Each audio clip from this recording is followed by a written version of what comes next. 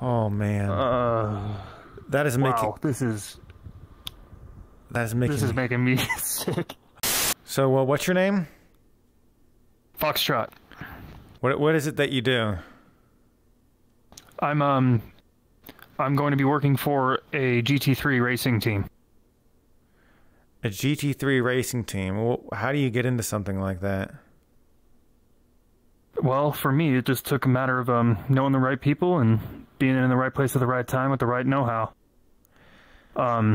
It all kind of started way back when. Back in school, I was a bit of a weird kid.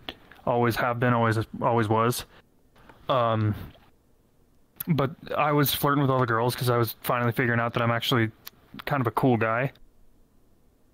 And this one girl, her name was... she and I kind of hit it off. We'd talk. It was cool. I was flirting with her, but she wasn't flirting back, so we just ended up staying friends, and it was whatever. I reached out to her recently because I'm going to be moving to in about 150 odd days. So I reached out to her knowing that she lives there and was like, hey, what's up? I'm moving for Nascar Technical Institute. We should get together. Let's hang out. And she was like, dude, are you looking for a job? Yeah. What can you get me? I work for DXDT Racing. Do you know how to work on cars? For the most part, yeah. I mean, I can figure it out if I don't know. Sweet, let's get you in. Let's get you hooked up. Let's make it work, dude. So that's how somebody gets into a GT3 race team. Wow, that's pretty cool. I mean, how did you get into, what made you want to get into that profession? It was 2 years ago now. This is a bit of a long story, so I'm sorry if I'm going to ramble for a little bit, but you'll understand my motives. No, you're good. From that point forward. Being this weird kid, I was going to pursue classical music. I was going to pursue a career in playing classical music. I am a percussionist, been a drummer for as long as I could hold sticks. My dad taught me most everything I know. Between what he's taught me, what I picked up from school and classical music, I actually was playing in the Utah State Youth Orchestra, which was the feeder series to the Utah State Symphony. So I was going to go pro. I was on the right path and everything. I met this girl who was the bassist for that orchestra, and I thought she was kind of cute. So I pursued it, whatever, might as well. She comes up and asks me for my number. I later learned that this was just because I was a drummer and she was in a couple of bands and didn't know if she ever wanted to need a drummer, But I started doing the whole thing, hey, I think you're pretty cute. You look cool. How'd you get into this? What's up with this? Okay, okay, all right, okay. When are we going to dinner? So we went to dinner, and we started hitting it off. We broke up after 8 months, and it left me in a really, really bad place. The whole time, it was just getting bad to worse. I was considering suicide. It was that bad. It was one of those just, it doesn't stop hurting type situations. And I realized, because I've been there before, I realized that this wasn't going to work. I'm better than this. I'm stronger. I can't afford to be committing suicide. I got shit to do. So I quit the orchestra because I didn't want to deal with her anymore. I started just asking myself, what is it that I want? What is me? What can I do as myself to make myself feel good and pursue what feels good? And I was in the auto class at school, and I was having a great time. The kids were cool. The class was fun. The teacher was friendly. It was cool. It felt good. And driving fast felt good. I got gifted a Honda Civic, a 2002 Honda Civic, when I learned how to drive. Had 85,000 miles on it. Since then, I put about 50,000. I've modded it. I murdered it. Just make it all black, nice, shiny, whatever. And I started night racing. I just started going up against these randos and started night racing. And it felt really good, and it was fun, and we weren't getting caught. So I decided, screw it, this is great. I'm loving this. This is what I want to be doing. This is so much fun. So I started looking into how to do it legitimately, because I got my first speeding ticket, and it ended up costing like $2,000. You need a car. You need a ride. You gotta have $2,000. Yeah. How fast were you going? 130 in a 80 zone. Oh. But because we were night racing, the cop just hit us for everything he could. Oh my god. At that point, my win to loss ratio was about 50-50, which is still really good for a rookie. I was winning about as much as I was losing, but it wasn't consistent, and I like being consistent, because then I know where I can improve. So I decided, screw it, I want to invest in a car that makes me feel really good to get into. Started looking around on KSL, Craigslist, and eventually on KSL I found a 1989 Pontiac Firebird Trans Am GTA SE. The guy who owned it clearly didn't know what he had. He was offering it for $4,500. So I went, checked it out. It is in horrible condition. 174 original miles. All the numbers match, which is a plus, but it has clearly been redlined every single time it had been driven. So it's all oil. It's got oil leaks, transmission leaks. The whole car's falling apart. But I bought it anyway. I gave him 1.5 for it, and he took it. So I was psyched. Raced it, and then my win-to-loss ratio went up from about 50-50 to about 90-10. Most of these kids I was racing against, I was beating. So all the kids at my school saw that I all of a sudden had this really nice car. Well, it wasn't nice. The paint's still all messed up, but it's fast. And I'm fast, and we were fast. So they invited me to join their night racing crew. So I did. Won my first couple of races. And it was great, but the problem was parts started to break at around the 5th race. Stuff started breaking. I suddenly had a bunch of cooling issues, and I was overheating all the time. Just cruising down a 40-mile-an-hour road, I would overheat. Okay, I don't know what I'm doing with cars. I'm a freaking musician. I don't know anything about cars. I know how to change a tire, and that's it.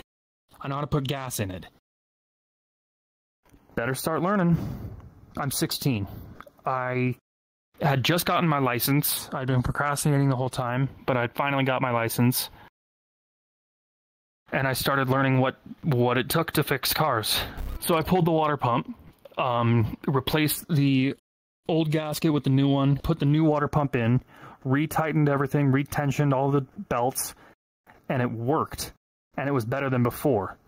And that felt great, because then I was racing and I was noticing I wasn't fluctuating in the temperature at all. Nothing was moving. It worked. And it was such a good feeling. So I started winning. I was winning. Our school had a rival school. So they put me up. The rival school challenged us because our football team had just beaten theirs, so they wanted to reclaim their school's glory. So their auto shop challenged our auto shop to a series of races. We were going to go, because I live in the mountains, we were going to go down the canyon, and whoever made it down first or with less damage won. I didn't want to do this race. I loved this car. This car saved me. This car turned me from this kind of wimpy little music guy, this band nerd, into this. I cut my hair in a pompadour. I started wearing leather jackets. I started chewing on toothpicks because I'm too cool to smoke. And I got cool. And I can't thank the car enough. I wish Pontiac were still around because of what that car did for me. It saved my life. But I didn't want to do this race. I didn't want to break this car. If I screwed up, I'm going off a cliff. It's a 1989 car. There's no airbags. I wasn't making enough money to put a roll cage in it and a harness and a proper race seat. I didn't have any of that. The car was falling apart as I drove it. I was pulling out, you know, insulation from the side. I was pulling out the transmission knob. I was putting new bulbs in it all the time. I had to manually, actually I still manually have to do it, but I had to manually twist the pop-up headlights so that the pop-up headlights would stay popped because the motors went out. And I'm 16. I'm pushing wheelchairs at the airport, making $9 an hour, working probably 20 hours a week, as much as I could. I'm not making enough money to build a race car. Even now, with the virus and the world ending and everything, I went out and got a full-time job. I'm supposed to be a senior in high school, but I went out and got a full-time job. I just decided I'm going to do packets and just test out of high school, because screw it, I know what I'm doing. I'm done. I'm tired of this. I was supposed to early test out last year, and the world ended. So here we are. And it's frustrating, but it's what it is. Whatever. I won that night race. The kid wrecked his Mustang. It was bad. Thankfully, he was okay. Nobody got hurt. But the guy I was racing, totally, it was a beautiful little white 2000-something Mustang. It was a 4th-gen Mustang. So clean. It was so pretty. He had clearly thrown so much love, so much work, so much energy into this car just to have it get totaled. And it was such a bad feeling. But we also had $600 on me winning. Like, per person. So if I won, we made a ton of money. If he won, we lost a ton of money. But they knew I was going to win, which is why I was the guy who was racing. So, I feel bad about it still, but it paid for the car, so. You said we? Team. We was the school, my classmates, the auto shop. Oh yeah, you and your auto shop team. Yeah. Our auto shop teacher was so cool. Let's call him Mr. Bryce. Okay, I'm 6 feet tall in real life. He came up to about maybe here, which would put him at maybe 5'2", 5'3". Dude was short, and he was big. He was very bar body, kind of top heavy sort of dude. If I had to draw a caricature of him, I would draw him as like an oval on two stickly. Gru from Despicable Me. Gru. He looks like Gru. Yeah. Just short, stocky little mechanic guy. He's Honda certified. He's been a Honda certified mechanic for X amount of years. He's funny. He's friendly. He's not a typical teacher. A typical teacher is just, you know, the run-of-the-mill, you will do what I say when I tell you, because I tell you to type thing. Smack your knuckles with a ruler. This guy was cool. He was one of us. It was just so fun being in that class. But one year, or one semester, we were doing tires. When we finished tires, our end of quarter, our end of quarter term was going to be a test. Okay, all you guys pick somebody else. Or here, let me do my impression of him. Okay, everyone, we're going to have you pick a partner, and you and your partner are going to work together, and you're going to do a tire change NASCAR style. All we're going to give you a pump jack, we're going to give you a wheel chock, and we're going to give you a couple of guns. So you guys are on to go change all 4 tires and put new tires on and see how well you can do it. Find a partner by next class, and then we'll go. So I team up with one of my racing team buddies, and I'm like, dude, let's do this. We got this. It's no problem. And he's like, okay. So we start practicing. We start pulling my tires and putting my summers on for my winters. We start putting the Trans Am tires on the Acura. We start pulling the Acura tires and putting them on the Trans Am. And then eventually we realize, wait a minute, we're really, really, really fast at this. So the next class rolls around. Everyone's putting out pretty solid times. You know, we got a 36-second over here. We got a 18-second over here. Damn, that was quick. Finally, it's his and my turn. And we pump out a 14-second tire change. Because you had those bolt guns, right? The ones that pull those out real quick. We had the... And I know it sounds really hard to believe if you know what you're talking about, and I know 14 seconds for 2 high school kids who barely have any practice is really hard to believe, but we have it on video. So I would say yes, I know that sounds like just some dude in VR chat complaining and talking about, oh, look at how cool I am, I'm the best guy in the history of the world, whatever, blah, blah, blah, blah, blah. No, we have video, so I can back this up. 2 scouts from NASCAR Technical Institute in Mooresville, North Carolina, happened to be watching us as we did that. We won the challenge. So they come up to us after class and go, hey kids, do you boys want to go racing? And I looked at him, and he looked at me, and I said, hell yeah! And he went, pass. So I'm going to North Carolina in about 150 days for NASCAR Technical Institute, where upon completion, I have the opportunity to sign on with a NASCAR team as a pit crew member.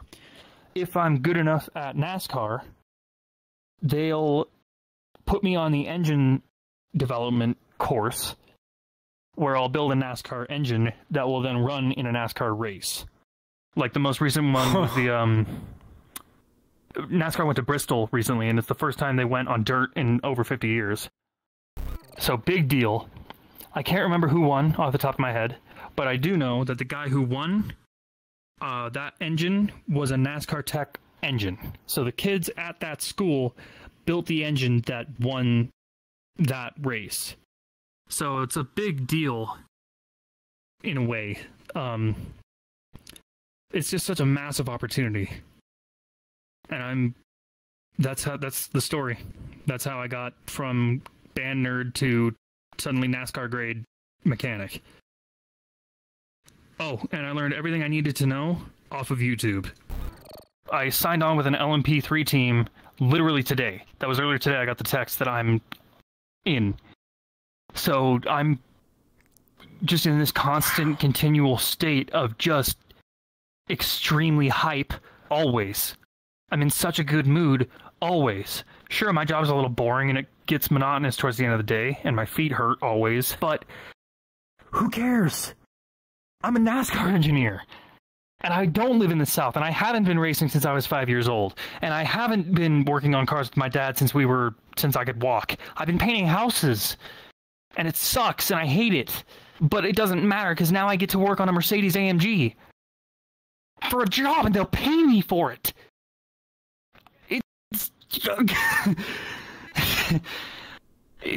They say you'll never work a day if you do something that you love. But I think if you work and it's for something that you love, your work gets valued that much higher. And you end up in this perpetual state of just, I'm a badass. I'm so cool. I'm working out. I'm glowing up. I'm a million times better. I'm infinitely better than I was 2 years ago today. All it takes to be happy, all it takes to be cool, all it takes to be that fun guy, to go from this sweatpants loser into a jeans rockabilly badass, figure out the sub-steps. What do you want? How do you get there? And then just break it down, break it down, break it down, break it down, break it down. I wanted to be a NASCAR guy. I wanted to be cool. I wanted to be friendly. I wanted to be liked. Okay, start learning about jokes, start watching comedians, figure out how to be friendly, figure out how to be cool, talk to people, go outside, just do something new. Don't be afraid of new things. What's the worst that she's going to say if you ask her out? Ew? It's not my fault that her taste is bad. You know, you are a badass. That's what it is. You are cool, you're great, you're awesome. Unless you're not. But you know that you can be. So if you want to be A, B, C, D, E, F, G ad infinitum until you're there. And you're going to get there. All you got to do is just know what you want and how to get there. You can do anything. All right, everybody. Thanks for watching. Wait, hold on a second. It's sound, and I think I might be going completely insane. Spit it out. But it sounded like you said something about Knights Templar? Yeah. He said that he got excommunicated. All right, everybody. Thanks for watching. Don't forget to comment, like, and subscribe. Also, sharing with your friends would be a big help. I don't know what else you want from me, so...